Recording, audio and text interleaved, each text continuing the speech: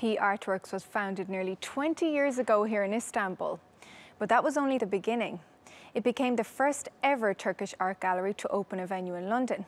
Vanessa Cuddeford went along to see its latest exhibition.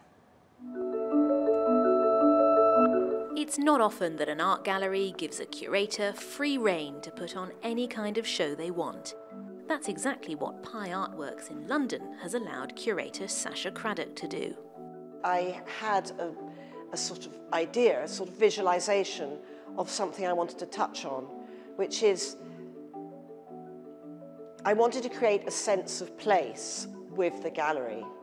And galleries often don't allow a fiction, and I feel there's a sort of fiction to this. There is a sense of place, sort of the sense of place you get if you go camping and then you're moved on. While you're there, in a way, you make what you have your place. Sasha has put together an exhibition called Strike Site, featuring 6 artists from around the world. Their works touch on the themes of space and displacement, what happens to people when they don't have a place to belong to, and what happens to a space when people vacate. Anna Chivorovich knows what that's like only too well.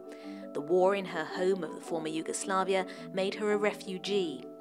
Her work, Drop Down, Back Up, sees landscapes and refugee camps painted on tarpaulin, suspended on safety rails.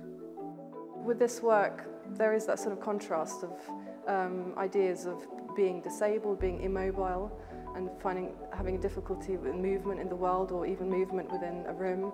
And then combining that through hanging the tarpaulin in the way that they are, there is a sense that things are sort of in mid-air, they're not quite rooted anywhere.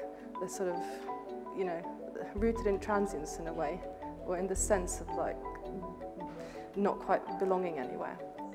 The stark nature of the display is a deliberate attempt to highlight the fact this is a temporary exhibition, which echoes the wider theme of displacement.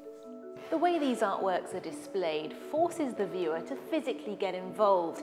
It's quite deliberate that this work by Jack Killick is placed in front of the window so that passers-by can't simply look in and see what's going on here.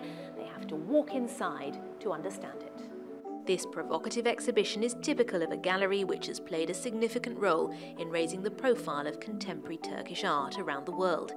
It's seeking to ask questions about difficult themes which affect the whole world. Vanessa Cuddeford, TRT World, London.